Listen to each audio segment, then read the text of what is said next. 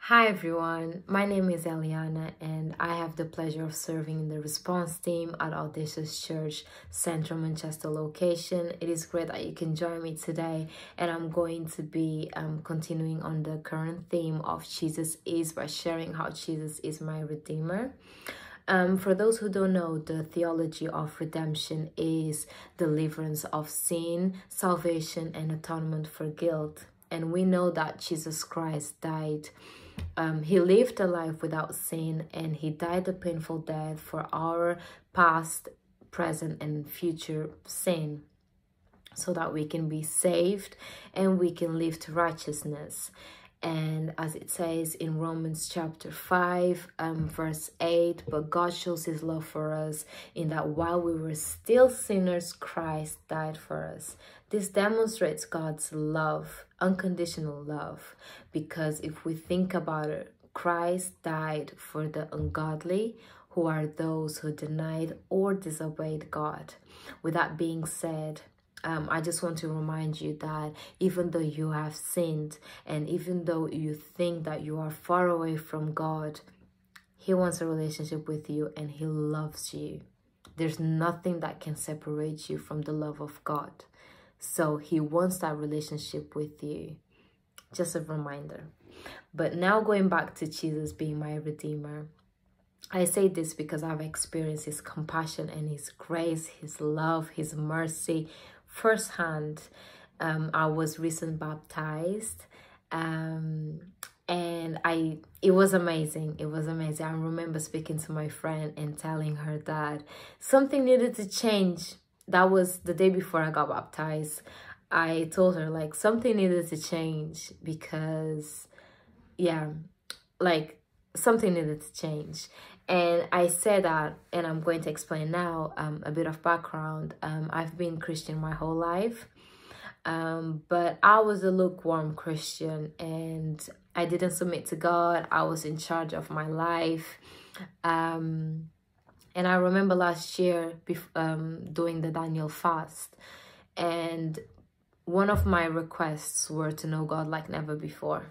After completing the 21 days, I think it was like after completing it, 2 days after, everything just changed in my life.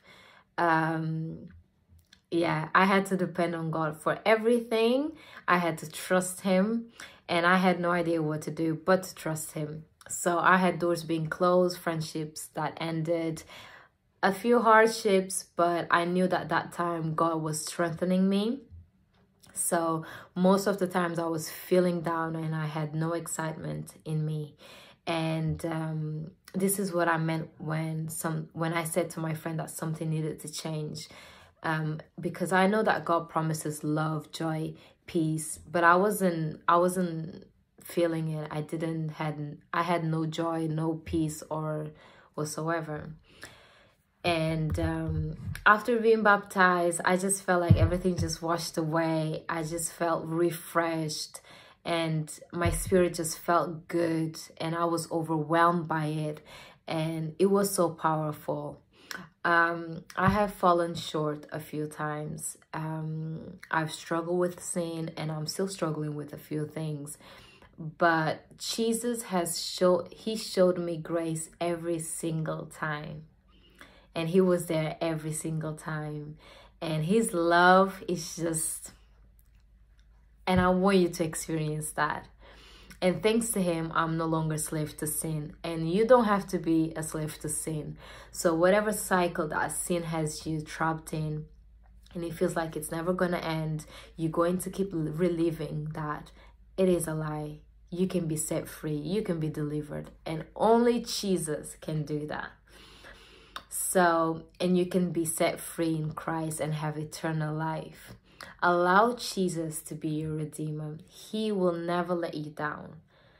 You can trust in Jesus because what he says, he will do it.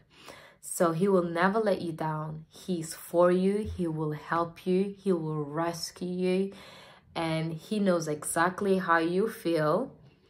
And he wants to break that stronghold and set you free. Let him be your firm foundation. As it says in Matthew chapter 7, verse 24. Therefore, Everyone who hears these words of mine and puts them into practice is like a wise man who built his house on the rock. This verse speaks for itself.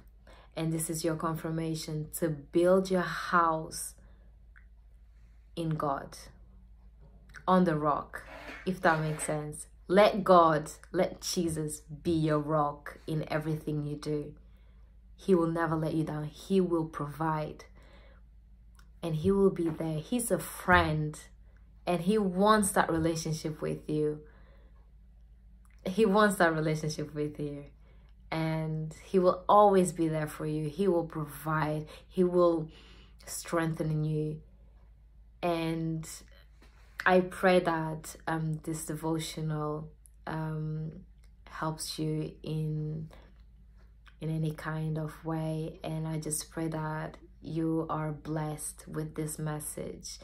And I just pray that